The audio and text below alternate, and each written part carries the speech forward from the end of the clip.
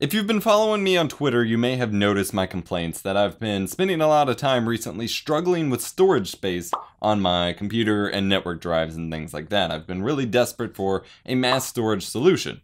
I've yet to find that, but in this video I'll show you a different solution that I found that will make my life a little bit easier temporarily, especially once we cover a couple more conventions, and that's to do my own sort of DIY external solid state drive, which will help me transfer footage faster between my laptop to edit on the go and my desktop, as well as gives me, for what I built, 500 gigs of external solid state drive storage for much cheaper than you'd pay for a normal external solid state drive. Let's check it out. So perusing Amazon for external solid state drives, especially in the 500 gigabyte and above capacity, does not wield all that many results, mainly because the price points are a bit higher than people would like, deeming them not super popular at the moment. But then I found a way to build my own for a lot cheaper. So I went with a 500 gigabyte or 480 gigabyte model, which is this ADATA SATA 6 gigabit per second SSD. It is the Premier SP550, and it is a 480 gigabyte solid state drive. It cost me around $108. Now, literally the week before I finally decided to pull the trigger on the purchase, it was on sale for under $100. So keep in mind, if you're waiting, as long as you're willing to wait for sales and play with this, you can actually get this for a lot cheaper than I paid. Then I picked up this Initech external 2.5 inch enclosure. It was, again, on the week before when I planned this whole video, it was on sale for $17. I paid about $21. So if you count what I paid, which was $108 for the solid state drive and $21 for the enclosure, it's $129 for a 500 gig, basically, external solid state drive. Look that up on Amazon, you're paying at least $150, closer to $200 sometimes, depending on what you're getting, and a lot of them are discontinued models. So instead, I picked up, like I said, this external Initech SSD, or actually it's a hard drive enclosure, but it's a 2.5 inch enclosure, which comes with the shell itself, a little foam sticky pad in case you're using an ultra slim drive, which is mainly hard drives.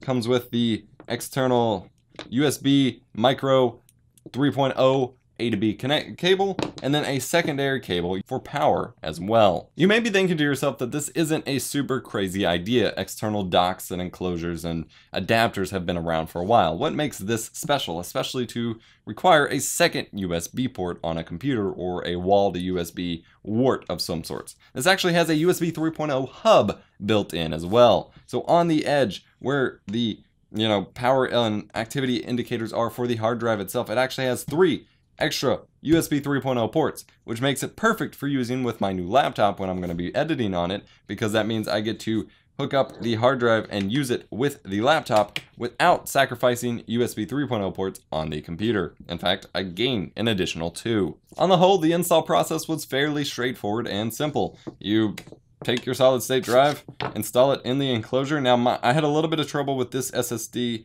and the enclosure, the SATA and power connection on the enclosure lining up properly. It does look like it's installed a little crooked for some reason, but that was the only way I could get it to actually line up with the jacks. And then, like I said, they do include a little sticky foam pad if you need to keep it from wiggling around if you have a slimmer than 2.5 inch drive. Mine fit perfectly, did not need the pad. Slide the panel back over top the enclosure, and then, like I said, on what I don't like about this is that the ports are on opposing sides of the enclosure.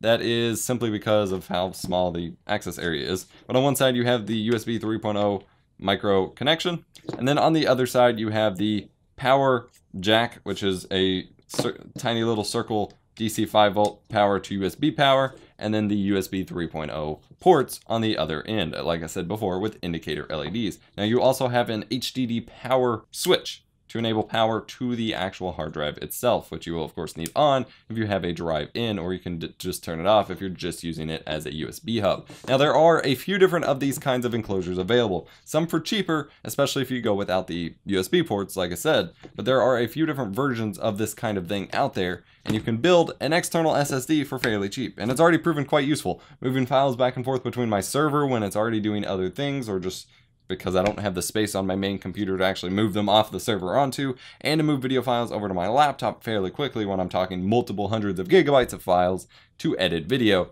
very convenient and worth the price for me, especially since I got a fairly good deal on the solid state drive. And that's the big thing, is you're gonna, for this to get the best deal out of it, if you're doing it from a budget point of view, you're gonna want to wait on the best sale you can find, because that will give you the best possible price to performance, price per storage ratio, of course, and especially savings below buying a pre-made top brand product. I just thought this was a cool little project and wanted to share it with you guys. If you enjoyed the video, be sure to smash the like button, get subscribed for more awesome videos. Check out the link in the description below. I got product links for both of these that I have used, as well as a search for the other types of enclosures you could use and solid state drives as well. And then we have our social media pages where you can follow us on Twitter, get more updates, get more behind the scenes things. Instagram, where I post a lot of behind the scenes photos, as well as, photos of how I built the setup, things like that. And our Patreon campaign, where you can get early access to all of these videos, even earlier than Vessel, for a small monthly contribution of your choosing.